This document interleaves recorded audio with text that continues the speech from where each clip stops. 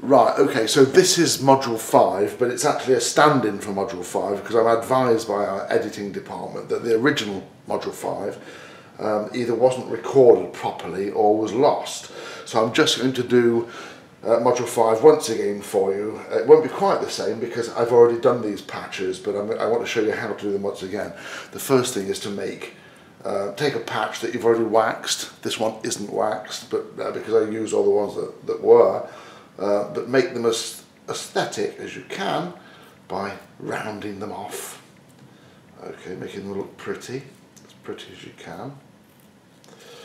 Okay, pull all any bits of hairs or anything off them, bits of thread. Okay,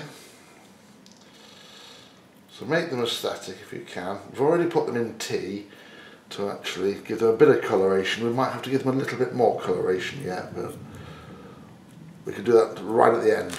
Okay, so here's a wax patch.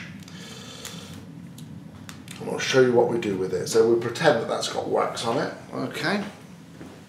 Right. Take your patch, put it on where it's going to go, and make marks around it, just so you can remember where it's going to go. Okay, brush on to prime it some wax, some of our wax. Okay, but don't go right up to the edges of the patch. Keep within 2 or 3 mil because it will all ooze out when you iron it. Okay, right, so that's primed up. Right, so put our patch on to where we've already primed.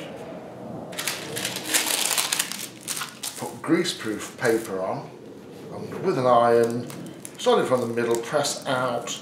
Quite a bit of pressure on that until it's all beautifully flattened down. Then very quickly get a cold iron like this and draw the heat back out before any damage has occurred.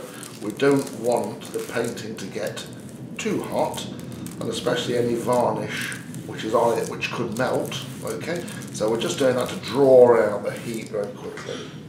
Okay, and then we'll remove the patch, first class. Right, when it's all gone cool and hard, use a scalpel and just trim up any old wax. There shouldn't be too much of it if you've done a good job. With any wax that's come through any surplus, just scrape off as best you can with your scalpel. Okay. Right, now if your patches are still looking a little bit bright and new, you can always make a wash of raw umber and white spirit, okay, and just darken them off a little bit like this.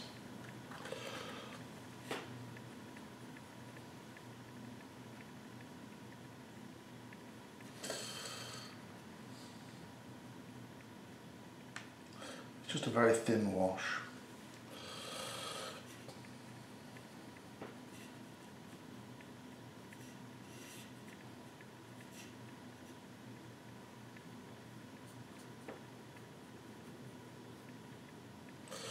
Okay.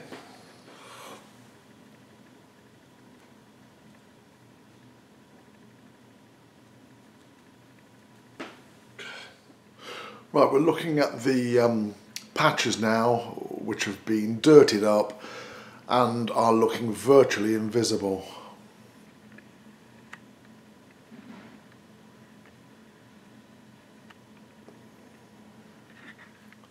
Beautiful.